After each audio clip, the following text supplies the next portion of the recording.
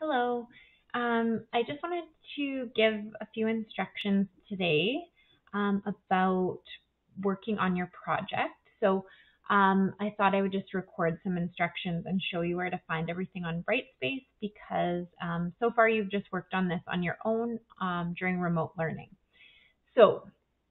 When you go onto Brightspace, well, I know it looks different on your phone, but if you pull up Brightspace on the laptop, you'll, in the content section, that's what I'm in right now, and it may look the tiniest little bit different in the student view compared to my teacher view, but you should have all these units listed. So I changed the remote learning unit to just be called ecology now.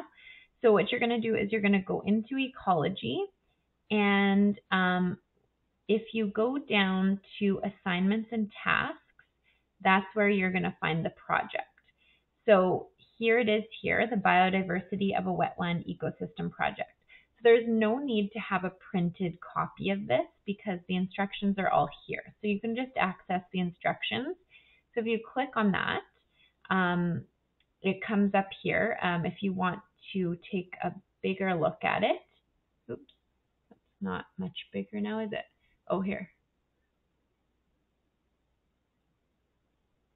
Oops, I'm just trying to zoom in a little bit. Oops, that didn't do anything. Hang on here. I'm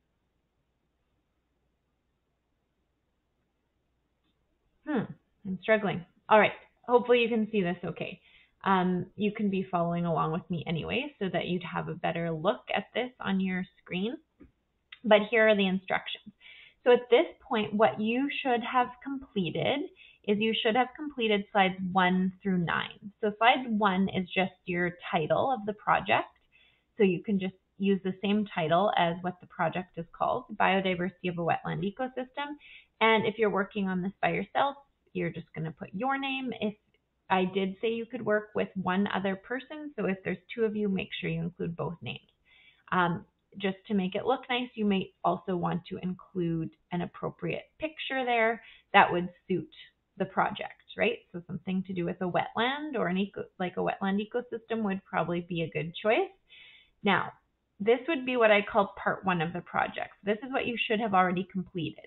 So on each of these 8 slides, there's going to be 1 slide for each one of these factors. So you're going to choose 6 biotic, so 6 living, and 2 abiotic, 2 non-living factors that can be found at Okamic Marsh. So I'm going to show you the appendix to this project in a second, so you can look at the appendix and you'll see ecosystem diagrams and also identification cards in the appendix. So you can use those to help you select your 6 biotic factors.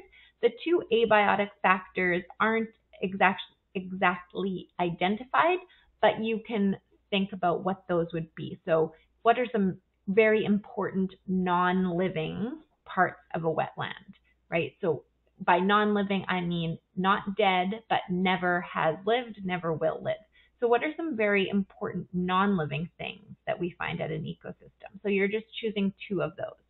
So on each slide, you should have a color picture, the scientific name, so that you'll have to look up. So that would be the genus and species name. So you can search that up online. The common name, which would be the name that's on the identification card or labeled in the ecosystem diagram. And then this you'll have to research. The role or niche that the biotic or abiotic factor fills. So if it's living, if it's biotic, tell me, is it a producer? Is it a primary consumer, a secondary consumer, or a tertiary consumer? What does it eat? What eats it? Where does it live? What's its habitat like? What other benefits does it provide to the wetland, if any? Okay, so tell me some information about the role that that living thing plays in its ecosystem and within its food web and food chain. If it's abiotic, what's its importance? Why is that an important factor in the ecosystem? How does it benefit the living factors in that wetland ecosystem?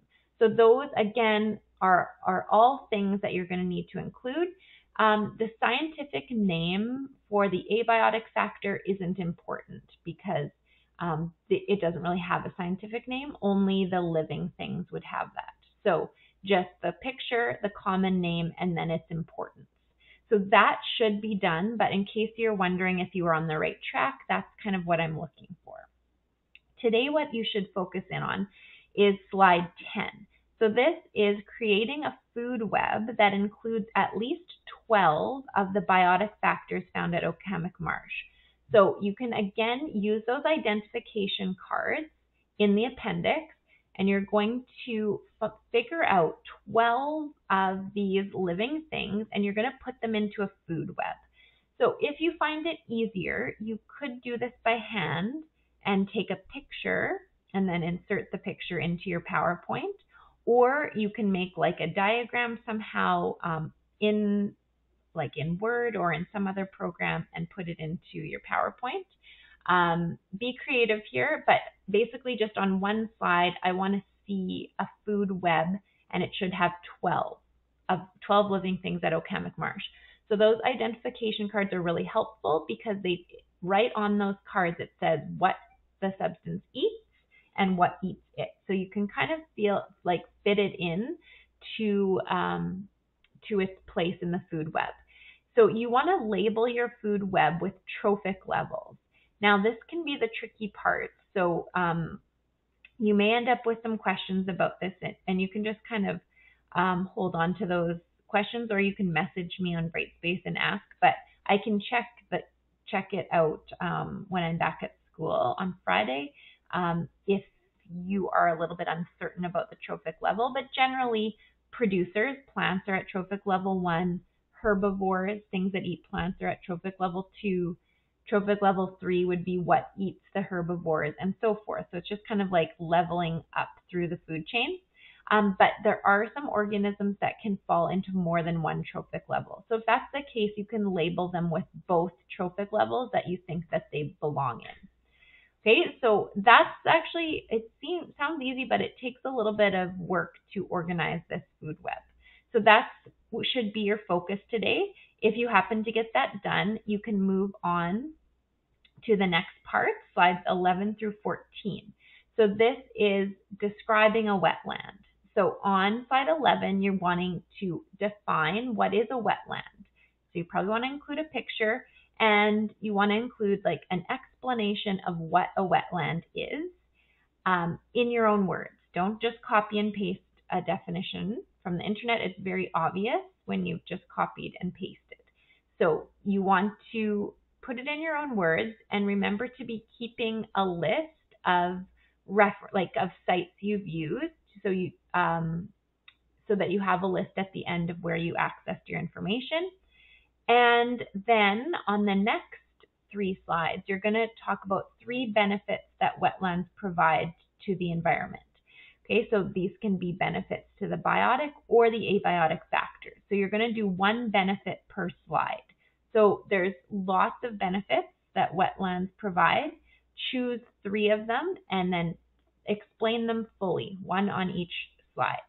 So I don't think you'd get much beyond these parts today, but I think I'll go ahead and just continue to explain in case you have worked ahead and you're wanting to go ahead and work on some of the other aspects of the project. So after that, this would be the next part. This is define and discuss the importance of biodiversity to the health of an ecosystem. So on slide 15, you're going to tell me what biodiversity is. So we talked about this. You can find the definition in your notes, but you can add to that definition with some of your own research. Remember, again, in your own words. Don't just copy and paste a definition. Slide 16, how and why biodiversity is important to the health and sustainability of an ecosystem. So why is it very important to have a lot of biodiversity? Why does that make an ecosystem healthy? And how does that make that ecosystem sustainable? So that is going to involve some research. Then 3 factors that are negatively impacting the biodiversity of Manitoba's wetland ecosystems. So what's some things that are decreasing biodiversity in wetlands in particular? So there'll be lots of these. One of the three that you choose, I want you to focus in on climate change as one of the factors, because that's just so important and relevant right now. So choose climate change is going to be one of your negative impacts, and then you can choose any two others that you would like, and do one per slide. So 17, 18, and 19, each slide is one negative impact. And remember, wherever possible and wherever it makes sense to do so, you can include pictures or diagrams or things that are going to add to the overall look of your project. And then finally, on slide 20, 3 steps that can be taken to protect the biodiversity of our wetland ecosystems.